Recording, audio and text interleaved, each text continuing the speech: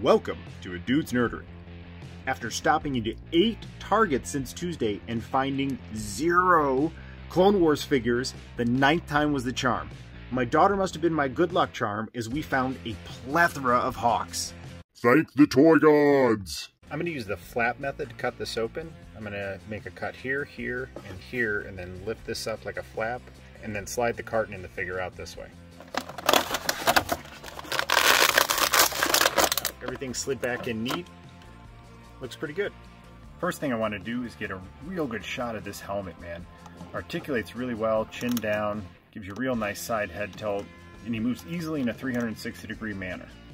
Wow, I really appreciate the detail on this helmet.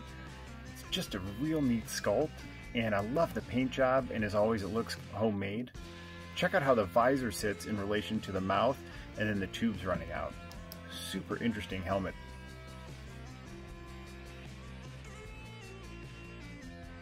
Hawk has your typical clone body, but I really do appreciate the blue paint on the shoulder pads. I like how that is weathered there, and far away that looks super cool. And then again, really appreciate how the tubes come down into this breather. That's actually some pretty cool detail on that, man.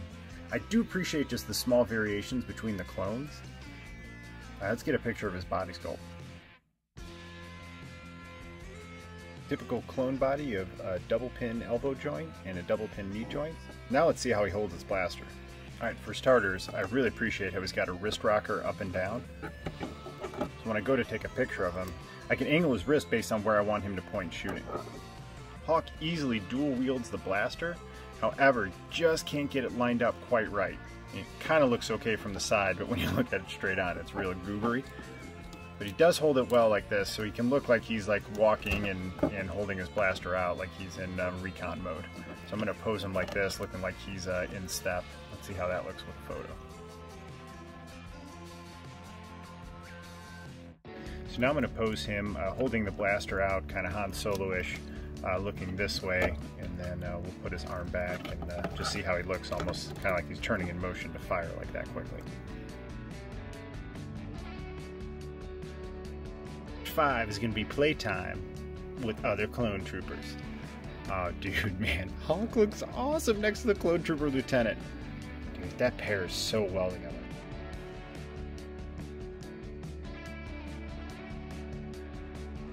Alright, change his pose so he's dual wielding his blaster.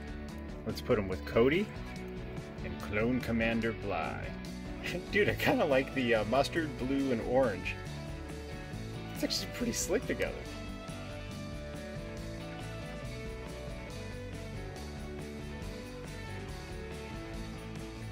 It was a thrill to find Hawk in the wild. Thank the toy god. So grateful to get my first figure from this wave and cannot wait to add the other 3.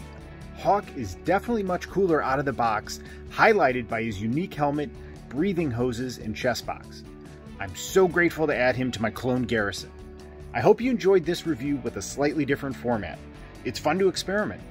Please let me know if you appreciate this type of video and would like to see more. Good luck to everyone toy hunting this week. May the toy gods reward our efforts. Please like and subscribe to join the noble quest of building this action figure collection. See you real soon.